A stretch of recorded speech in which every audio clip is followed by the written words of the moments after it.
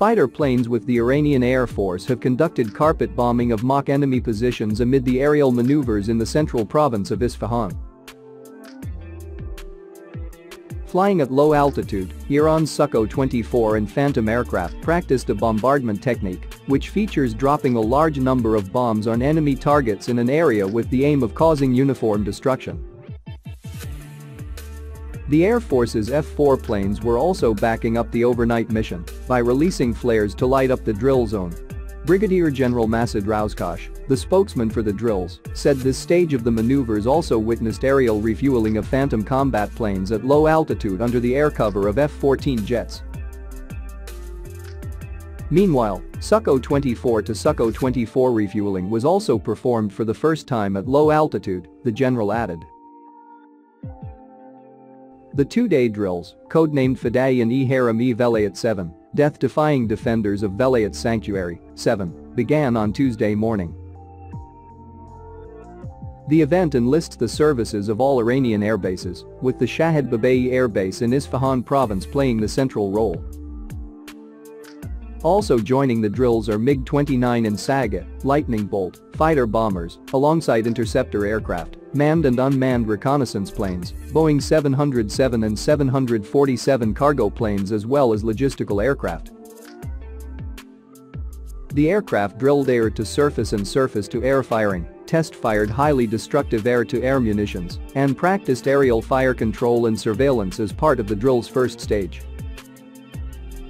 They also fired laser-guided, television-guided, radar-guided, and thermal missiles, as well as 500-pound, 226-kilogram, smart and precision bombs. According to Rouskash, the exercises carry the message of security, stability, friendship, and lasting peace for the countries of the region. The Islamic Republic of Iran Air Force, IRIAF, takes its underway large-scale maneuvers into their main phase by using indigenous and indigenously overhauled fighter planes to successfully destroy mock hostile targets. Codenamed Fidai-e Velayat, devotees of the Velayat Sanctuary, -9, the drills began on Saturday, enlisting as many as 7 airbases and dozens of manned and unmanned aircraft. The Air Force spent the first day rushing the aircraft to the central Iranian province of Isfahan's Shahid Babai Air Base, around which the maneuvers center. The event spokesman 2nd Brigadier General Farhad Gadarzi said the first part of the main phase of the drills started on Monday, with indigenous Sea-Kit, Lightning, fighter planes and F-5s destroying the mock targets' vital spots with domestically manufactured rockets. F-7s also laid into sensitively designated targets, using domestically produced rockets as well as smart, precision, and standoff weapons, he said. The aircraft carried out the mission beyond the areas assigned for air defense operations and using innovative tactics, the official noted. According to the spokesman, F-14 fighters were also aerially refueled by Boeing 707 tanker planes in order to prepare for low-altitude top-cover operations. The IRIAF, meanwhile, engaged in electronic warfare, testing advanced communication systems within safe wire-connected and wireless platforms.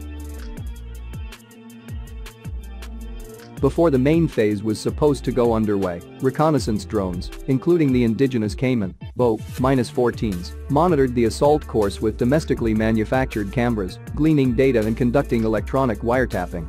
The drills, the official noted, carry a message of stability, amity, and sustainable peace for the regional countries, while also serving to assure the Iranian nation about the country's overall security. For enemies, however, the maneuvers carry a message of readiness for defense and crushing response in the event of their mistake or miscalculation, Gadarzi concluded. The two-day drills saw the use of interceptor aircraft, fighter bombers, medium and heavy transport airplanes, patrol aircraft as well as reconnaissance and bomber drones. The fighters included long-range Sukhoi Su-24, F-14 fighters, and Boeing 747 and 707 tanker aircraft. Iranian army officials say the main goal of the maneuvers is to enhance the country's preparedness in the face of potential threats in the region. The military practice included air-to-air shooting, air-to-surface bombardment using smart heavy and semi-heavy bombs, radar and thermal missiles as well as homemade rockets and bombs. The drills also used Iran's latest achievements in electronic warfare, including long-range search radars capable of detecting missile launches, stealth aircraft and drones. These annual air drills are a chance to both test Iranian homegrown weapons and enhance the country's deterrence against potential threats. Army officials here say the success of this maneuver sends a message of security to Iran's neighbors.